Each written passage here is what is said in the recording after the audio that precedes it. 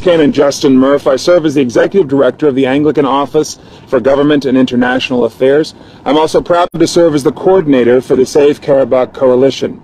As we gather today on International Holocaust Remembrance Day, it is right to remember those who have suffered from genocide and who were persecuted for their faith. And it is why we must all work together to proactively prevent any further genocides or holocausts from ever taking place again. For far too long, the plight and the suffering of Armenian Christians has fallen on deaf ears, especially when it comes to Protestant and evangelical Christians. This is a grievous error that the Anglican Church in North America has learned from and is committed to never doing again. My fellow Anglican, the Baroness Caroline Cox, a member of the UK House of Lords, president and founder of the Humanitarian Aid Relief Trust, has journeyed almost 100 times into the Karabakh region. Without a doubt, she is one of its greatest champions internationally.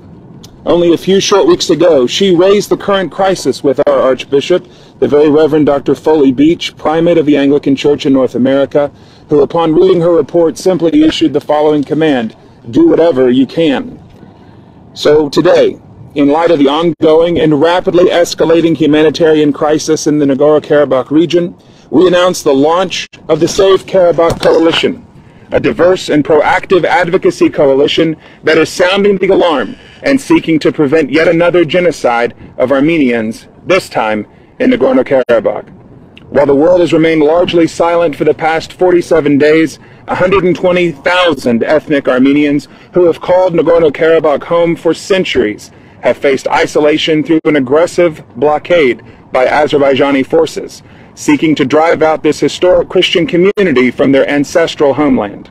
As a collective of NGOs from around the world, we hereby call upon our respective government leaders to take all necessary measures to prevent the impending genocide of ethnic Armenian people of Nagorno-Karabakh, to apply economic pressure to the Republic of Azerbaijan to lift the blockade of the Lachin corridor, including the suspension of current or planned economic or military aid distributions to Azerbaijan, and to work within the United Nations Security Council and other established international cooperative frameworks to provide for peacekeeping, to ensure that the fundamental human rights of the people of Nagorno-Karabakh are protected. I'm so thankful to welcome the members of Congress who lend their voices today in support of these people. And with that, I would like to introduce Congresswoman Judy Chu from California's 28th Congressional District.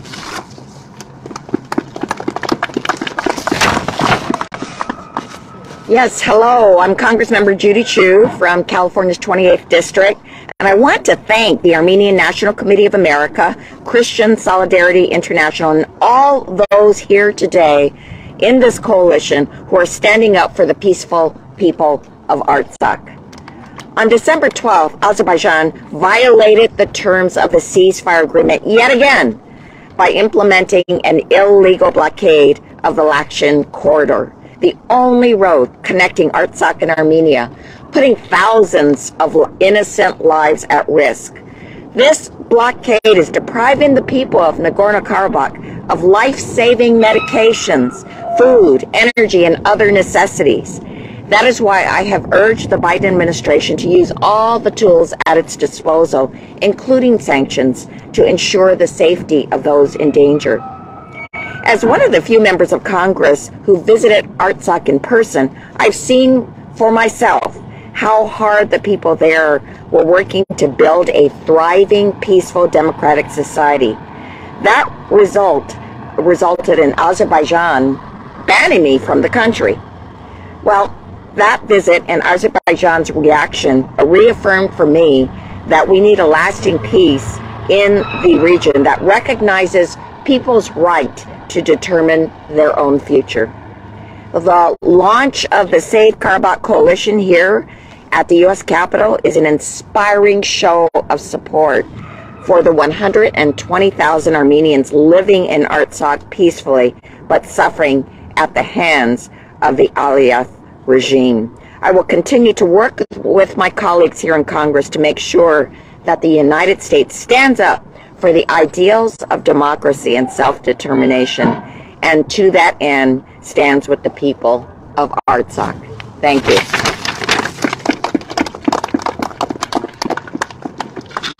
Next, we'd like to welcome our host for today's event, Congressman Brad Sherman of California's 32nd Congressional District. Congressman, thank you. Oh, thank you very much. Hello, I'm Brad Sherman from California's best named city, Sherman Oaks. I am so pleased to be with Senator Brownback, Jim Costa, Lou Correa, and of course we just heard from Judy Chu. Congress is certainly interested in this issue. I want to recognize that this is a painful time for the Armenian American community and for Armenians around the world. 120,000 ethnic Armenians in Artsakh have faced 50 days of blockade from Azerbaijan. A blockade that has depleted food and medicine, and they've cut off natural gas supplies at the very center of winter. I'm glad to see that the President of the United States, President Biden, through his Secretary of State, Secretary Blinken, and I'm pleased to see that the European Parliament has condemned this blockade. But condemning the blockade is not enough if there are no consequences. When we speak of the residents of Artsakh, we see people who have to ration their food items, who are skipping dosages of medicine, and as I mentioned, are doing so in the middle of winter without heat. Now, the Aliyev regime has decided to try to disguise this blockade as a civilian demonstration. Let's be clear. The Aliyev regime is a dictatorship. Freedom House gave Azerbaijan a 9 out of 100 rating when it came to political rights and civil liberties, and a 1% democracy percentage. This is not a country where civilians just decide to have a demonstration. It is certainly not a country where civilians just have a demonstration that blockades a road for 50 days. That doesn't happen unless it is sponsored by the regime. This is not an environmental protest. This is an illegal international blockade. So it is time. Now, Aliyev, I think, has made very clear what his intentions are. When he said, whoever does not want to become our citizen can leave. Well, what is he saying? The residents of Artsakh, 120,000 strong, are citizens of the Republic of Artsakh. They have lived there for millennia. And he is saying they're not his citizens and they should leave. He is announcing his intention of this blockade, which is to make Artsakh unlivable and to use a blockade as a method of ethnic cleansing. The tactic is blockade, the effect is civilian deprivation, the purpose is ethnic cleansing. The United States must act. Along with several others, including the co-chairs of the Armenian Caucus, we are introducing a resolution condemning this deadly blockade. I also must urge the administration to impose real consequences on Aliyev for plunging the people of Artsakh into this humanitarian disaster. The administration must enforce Section 907 and stop all military assistance to Azerbaijan.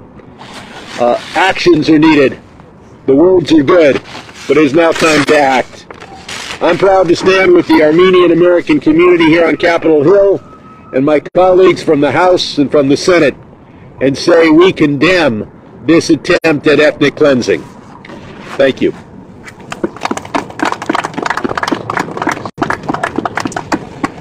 Next, I'd like to welcome Congressman David Valadao of California's 22nd Congressional District and co-chair of the House Armenian Caucus.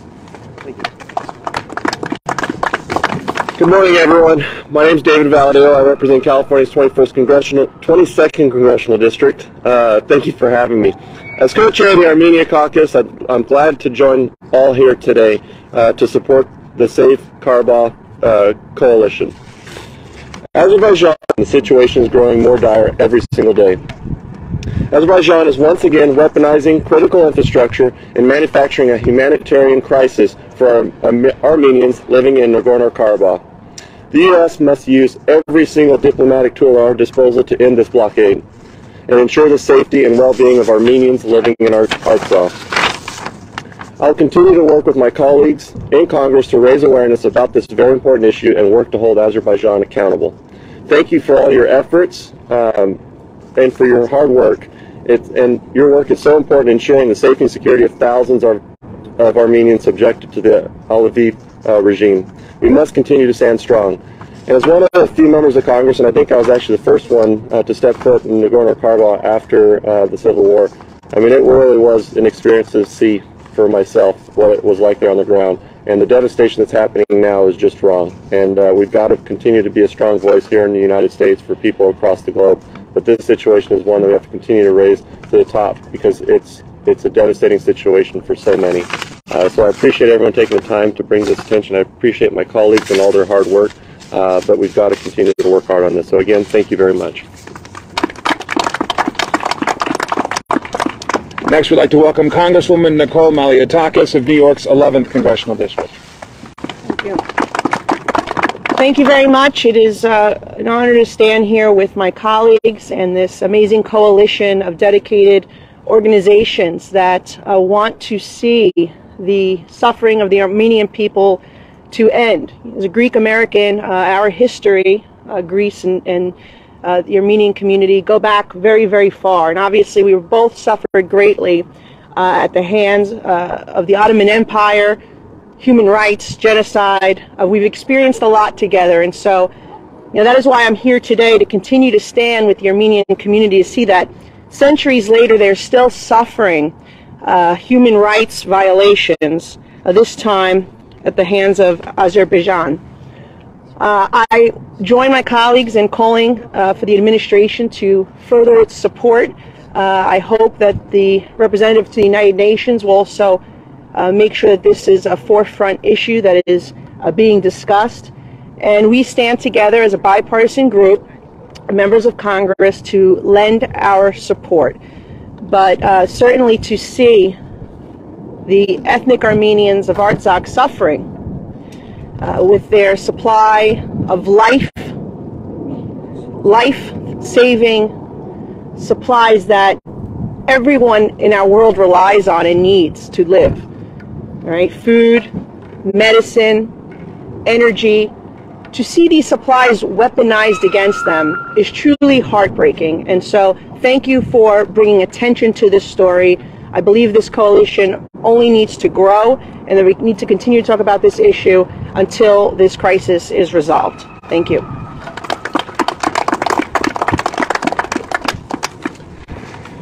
Thank you. Next up, Congressman Jim Costa from California's 21st Congressional District. Thank you very much. And it's indeed my honor to be a part of this bipartisan coalition and to thank my colleagues on both sides of the aisle who are members of the Armenian caucus, because the issue that really is at heart today is the unjust attack, the continuation by Azerbaijan on Armenia and the Armenian people. Let's be clear, this is all about ethnic and religious cleansing on views of the world that go back centuries. The 40 days that this blockade has existed since December 12th by the Azerbaijan government, and my good friend Sherman was very clear about this. This is directly the efforts of the Azerbaijan government, is directed as an attack on Nagorno-Karabakh, or as my good friend David Valadero talked about in his visit to Artsakh, a very important area adjacent to the country of Armenia, in which over 120,000 Armenians, ethnic Armenians, live. It's their home. And clearly, this is a continuation of the previous attacks that Azerbaijan has made upon the country of Armenia. to rid them of their home. This blockade is attempting to prevent the provisions of medicine, food, and clothing, and other supplies that are dwindling. The authorities in Artsakh are taking on rationing of supplies, critical supplies to sustain themselves of oil, rice, sugar, just to name a few of the basic necessities of life to live. In addition, Azerbaijan has cut out natural gas, telecommunications, and electricity in the region, leaving large parts of the population during this time of the year when winter has set in freezing temperatures and in the dark. This is a horrific impact on this continued ethnic cleansing on behalf of Azerbaijan. Failure to resolve this current dispute will only result in more suffering and isolation and will provoke new unrest. And therefore, we call upon the administration and us with our coalition partners in Europe to put all the diplomatic pressures on Azerbaijan to comply with the Minsk Accord. Now, of course, one of the guarantors of the Minsk Accord was Russia. And we clearly know that Russia, given their attack on Ukraine and the war criminals that the Russian government, beginning with Putin, are not going to enforce with the 22,000 plus Russian soldiers at the border, the Minsk Accord. That just isn't going to happen. I don't have faith in the Russian government, that's for sure. I'm very proud to co-sponsor this resolution with my colleagues back here that really speaks to the Azerbaijan blockade of the Armenians in Artsakh. We must hold the Azerbaijanis accountable. And so therefore, all of us who represent part of the Armenian diaspora, Congressman David Valadao and I proudly represent so many of the Armenian community in the San Joaquin Valley, understand and know firsthand of the pain and suffering that they have witnessed over generations and which their relatives today are experiencing in Nagorno-Karabakh. So launch the Save Karabakh Coalition is critical to helping prevent the atrocities against the Armenians today and tomorrow. We must stand together to raise the voices necessary to put down this atrocity on behalf of the government of Azerbaijan. It's important that we let the Armenian communities know throughout the world and in the San Joaquin Valley, we stand with you. Thank you very much. Thank you. Next, we'd like to welcome Congressman Lou Correa from the 26th District in California. Thank you very much. Good morning, everyone. I want to thank you for being here today. I'm Congressman Lou Correa, Orange County, California. So I was walking over here, I was reminded of being a kid in the hood way back when, growing up in Orange County. One of my best buddies, gentleman, last name Garabedian, to play after school together, played sports together, and Art soon enough let me know that he was Armenian. I said, where is that? Where are you from? I learned more about the history of the Armenian people. I learned of the genocide, the centuries of struggle for independence, for human rights, religious freedom. Later on in my career in the state legislature, a lot of us here voted to support resolutions remembering Armenian history, the genocide. And today, of course, we'll all be supporting another resolution, supporting the Armenian people. Our job to make sure that we bring justice to the Armenian people. Your job is to make sure that we don't forget, to make sure that we're reminded that the struggle continues. And as we move forward, I know we will reach a place. I know we'll continue to work hard to reach a place where the Armenian people can enjoy freedom, human rights, and religious freedom. Thank you very much.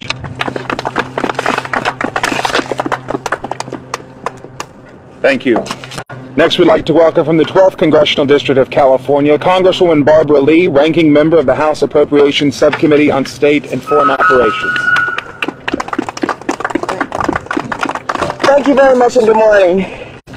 First of all, I was proud years ago to join my colleagues in declaring the atrocities against the Armenian people genocide. I remember I was on the Foreign Affairs Committee and learned quite a bit just during that debate about why it had to be declared and why this country needed to acknowledge the genocide that took place against the Armenian people. And as the former chair and now the ranking member of the Appropriations Subcommittee on State and Foreign Operations, and also a member of the Congressional Armenian Caucus, I have long been a strong advocate for humanitarian support and recovery needs arising from, of course, the Artsakh conflict. As we all know, Artsakh is enduring major and growing humanitarian crisis caused by Azerbaijan's illegal, mind you, illegal blockade of the Lachin corridor, Artsakh's only humanitarian lifeline to Armenia. And so, yes, like all of you, I strongly condemn Azerbaijan's blockage of the vital corridor connecting Armenia and Artsakh and call for the immediate opening. With extreme fuel and food and medical shortages, this is now a dire humanitarian crisis. And so I'm pleased and I thank you all very much because this wouldn't have happened without the community here and the leadership and people who really helped us put the language into the fiscal 23 omnibus funding bill to ensure that we have a comprehensive strategy to address the humanitarian needs of the Armenian people, and I look forward to continuing to work with the administration to get this done. We were able to secure $60 million for Armenia to support economic development, energy independence, and democracy, and a requirement that the Appropriations Committee is consulted by the Secretary of State prior to delivering security assistance for Armenia and Azerbaijan. We have a long way to go, but I can assure you that you have an advocate with many of us, not only members here, but many in Congress who are standing with you fighting for the humanitarian needs of the Armenian people. I had the privilege to visit Armenia and really got to know the Armenian people and the country and recognize the strength and the love and the support for democracy and all of the issues as it relates to what is taking place now in Armenia, between Armenia and Azerbaijan. So I just want to thank you all very much for your leadership and for helping us here in the House move this forward. Thank you again, and good to be with you. Next, I'd like to welcome Ambassador Sam Brownback, former U.S. Ambassador at Large for International Religious Freedom and Chairman of the National Committee for Religious Freedom. Thanks, Justin. Thank you, Justin. Thank you all for being here, and what a wonderful coalition. Years ago, as a young senator, I carried a bill called the Silk Road Strategy Act that contained within it the authority for the administration to waive the 907 sanctions. And I did that as a part of an effort to build relationships between the United States and Central Asia and build relationships with Azerbaijan. Azerbaijan is allowing and conducting this strangulation move of these people that's taking place that we're talking about today. I'm calling on the administration, the Biden administration, to not waive those 907 sanctions unless this blockade is lifted immediately. Those sanctions need to go back into place. They need to be effective against Azerbaijan. Azerbaijan could cause this blockade to stop today. They are not. They are allowing it to continue. And those sanctions need to go back on Azerbaijan if this blockade is not lifted. That needs to take place, and I call on the administration to do that today. Thank you.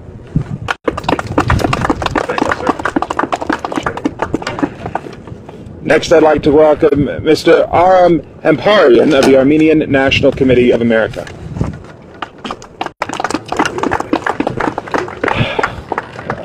So very much has been said that is needed to be said, so I'm not going to repeat what legislators have so eloquently shared today, but I will offer words of thanks to those in our community, our coalition partners, our congressional allies, our brothers and sisters in faith and freedom. What's happening in Artsakh today, it feels far away. It is far away. But there are things that can be done in this city today that will help alleviate the suffering of the people of Artsakh, that will hold accountable those who are culpable for that suffering. 2 steps. Number one, stop sending our tax dollars to Azerbaijan. We cannot, at the same time, have our State Department condemn an act of utter brutality by Azerbaijan, and in that very same day, ship our tax dollars in the form of military aid to that regime. That's number one. Number 2, provide humanitarian assistance to Artsakh. We have found ways, I'm proud as an American that we have found ways to help people all over the world, in war zones, in very difficult circumstances. We can meet the test of providing aid to Artsakh, and USAID, our State Department, the full resources of our government should get to work on that right away. Thank you very much.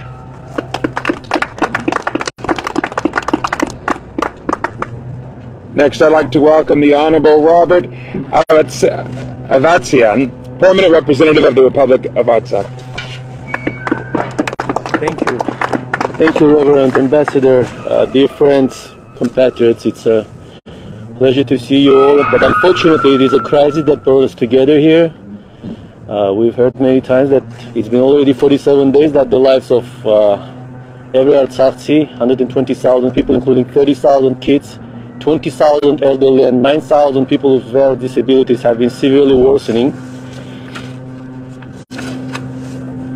Patients, many of them in critical condition, continue to suffer in hospitals from the lack of medicines and the ability to get the proper treatment outside the Republic. And grocery stores, markets are almost full. They're running low on even the most basic products, and only a fraction of it has been supplied by the ICRC, the Red Cross, and the peacekeepers. And to further aggravate the situation, the adversary is playing with the gas supply, has cut the electricity main line from Armenia, and also disrupt the communication. What is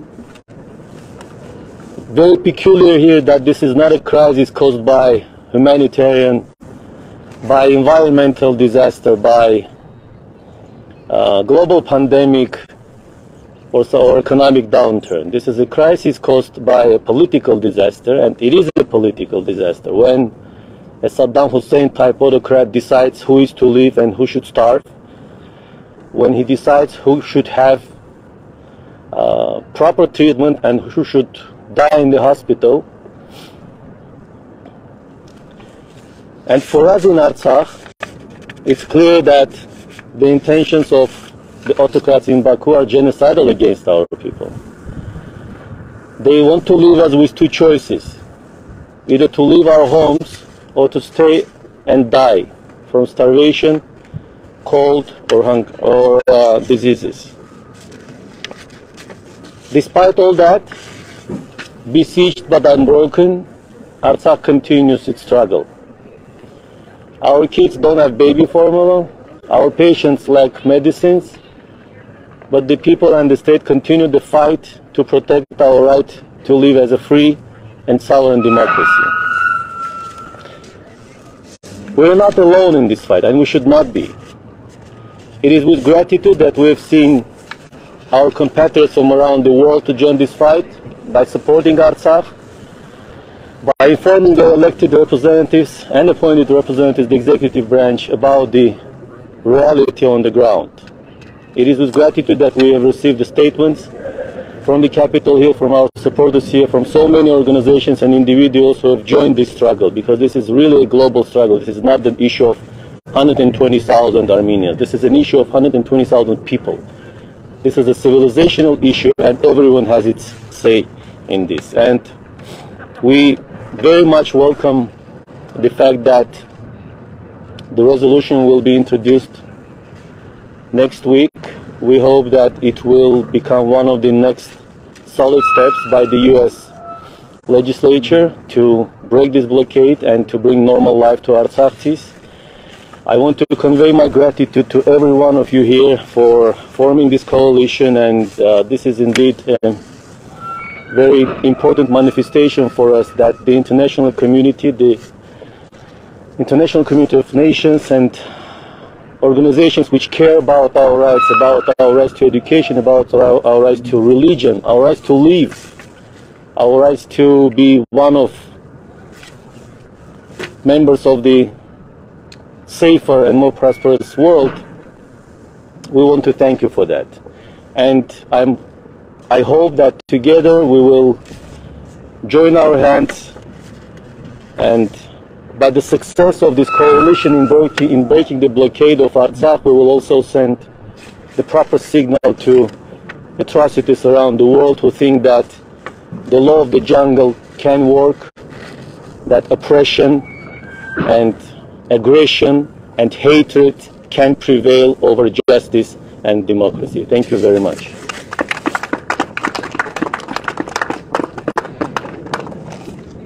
Next, I'd like to introduce Mr. Jason Jones, President of the Vulnerable Peoples Project. Jason.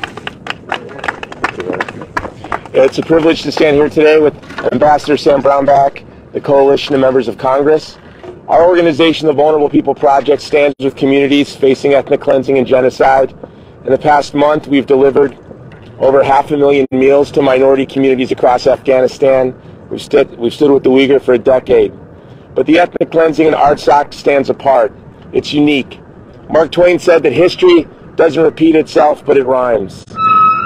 The ethnic cleansing in Artsakh rhymes with the great catastrophe of just a little over a century ago. A catastrophe that led to a century that was catastrophic, a century of genocides, and a century of total war. If we do not hold the line, break this blockade, and free the people of Artsakh, there will be no line to hold. Today is Holocaust Remembrance Day. Hitler was famous in his quote, leading up to his quote final solution, which was, "The world doesn't remember the Armenians." We do remember the Armenians. We used to say, on this day, never again, but we're too embarrassed to say that today.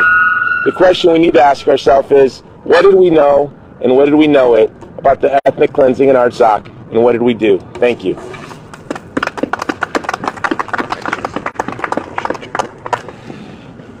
Next, I'd like to introduce Mr. Joel Feldkamp from the Christian Solidarity International.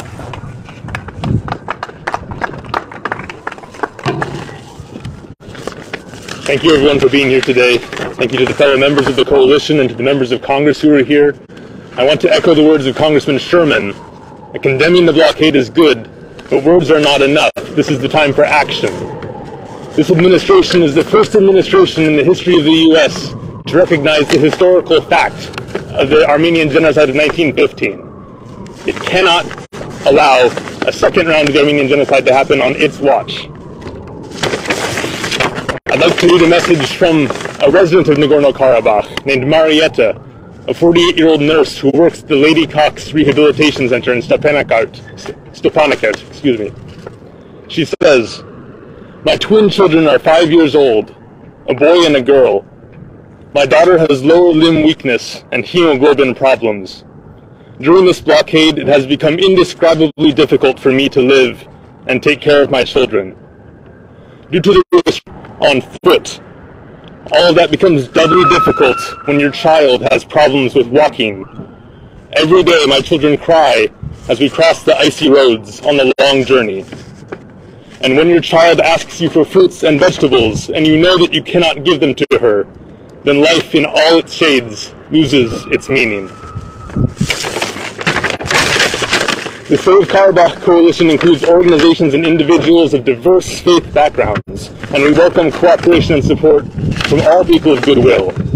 But as a representative of Christian Solidarity International, I want to make a special appeal to Christian organizations and churches in this country. Our brothers and sisters in Christ are under attack, an attack that they have been warning us is coming for years now. Where are you? Where is your organization on this issue? Where is your church? Where is your bishop? Where is your pastor? We live in an age when American Christians have brought their political engagement to unprecedented heights. But on this issue, we are way, way behind. It's time to catch up. It's time to speak out. Thank you very much.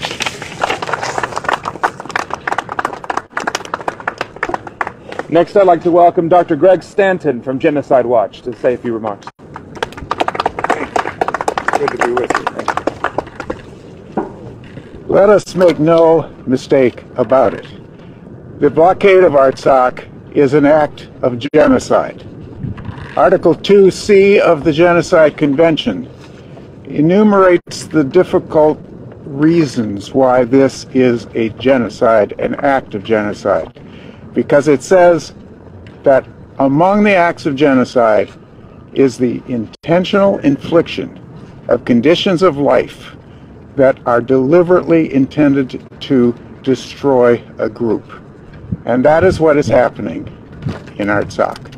With this blockade, Azerbaijan is trying to prevent food, medicine, all kinds of other supplies reaching the people of Nagorno-Karabakh, or also the Republic of Artsakh. Genocide Watch especially wants to underline the fact that on Holocaust Memorial Day, we must not let another act of genocide go unpunished. We must have the United States insist that Azerbaijan must end this blockade, or it will cut off all assistance of military or other kinds to Azerbaijan, and we will impose a blockade on all Azerbaijani oil and gas. We thank you for this solidarity and for forming this coalition.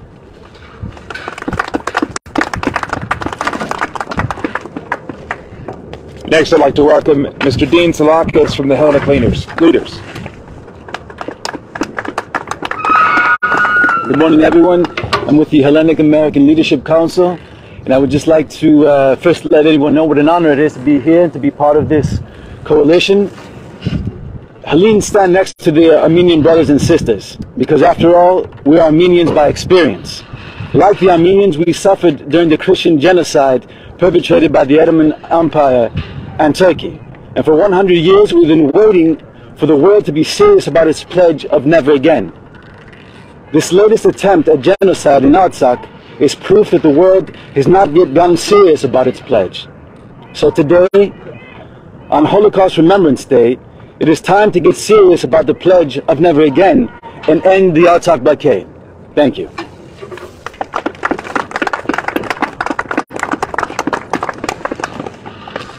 And last but certainly not least, I'd like to welcome Ms. Faith McDonald of Caritasmos Global.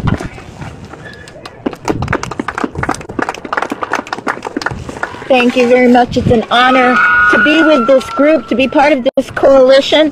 I'm the Director of Advocacy at Caritasmos Global, which is a human rights and advocacy organization in the Anglican Church in North America. And we stand with our friends here and with the Armenian people of Artsakh facing this egregious humanitarian crisis. Many years ago, just before the end of the Soviet Union, I went to Yerevan on a church mission trip. And the people who had us there took us to the genocide memorial, which was a beautiful but heartbreaking sight to see, and really impacted upon me the truth of the genocide that took place in 1915. Later, they took us to visit some Christian families that had fled from Nagorno-Karabakh to Yerevan. They had been treated brutally, and they were still going through terrible trauma. So the 90s were genocide revisited. It's just, I have become aware that, as others have said, that genocides don't just happen once. If we allow them to happen, they happen more than once. They are revisited. And now, in the terms of the UN Genocide Convention, the conditions are present for genocide again in Artsakh. Will we, the United States and the world community, really allow the Armenian people to go through genocide again? Caritasmos, my organization, the word is a Greek word that means to equip.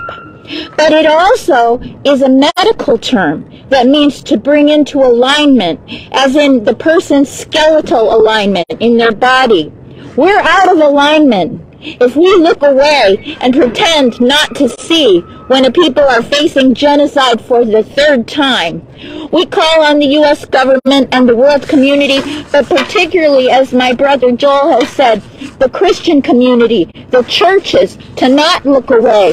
The Bible says, if you look away when slaughter is happening, does not the one who knows the heart know what you're doing? And we say to the churches especially, it's time to speak out for the people of Artsakh who are facing genocide.